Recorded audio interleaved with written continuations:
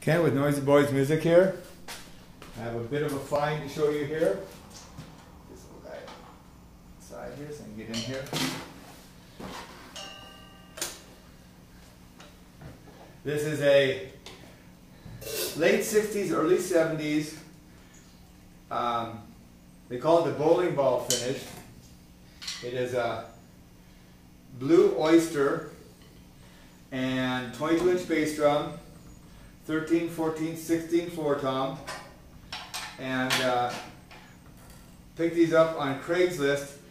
The serial numbers are relatively close, but you notice this has the mini classic lugs on it. These are rest are the regular classic lugs. The patterns are slightly different. If you look at them, this has much more of a variegated pattern, so there must have been picking them out from a stack or something like that, putting together as a drum set. Anyway, I just wanted you to hear this. I just have one little rag in the bass drum, so it's very boomy. I forgot to bring anything over to mute it. I'm in my warehouse here. So, since I've got to mute that, it's going to be a little boomy, but anyway, here we go. Here's this classic Ludwig drum set.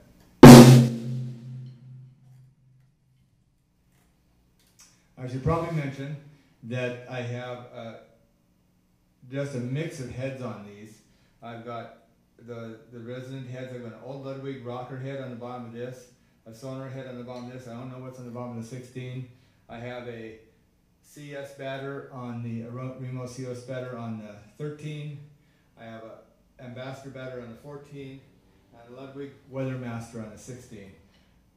And this is my newer 6.5 by 14 chrome over brass.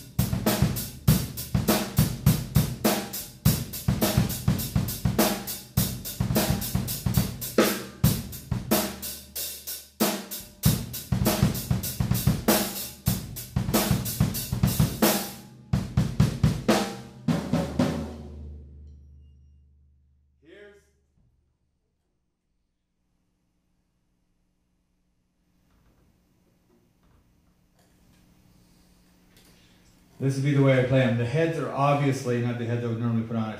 Normally have emperors on here or white CSs, white controlled sounds, but it's what I had to put on them or what they came with. Found these on Craigslist. Anyway, this is the way I typically probably dampen them down a little bit. 2 moon gels on the floor tom, 1 each on the right toms.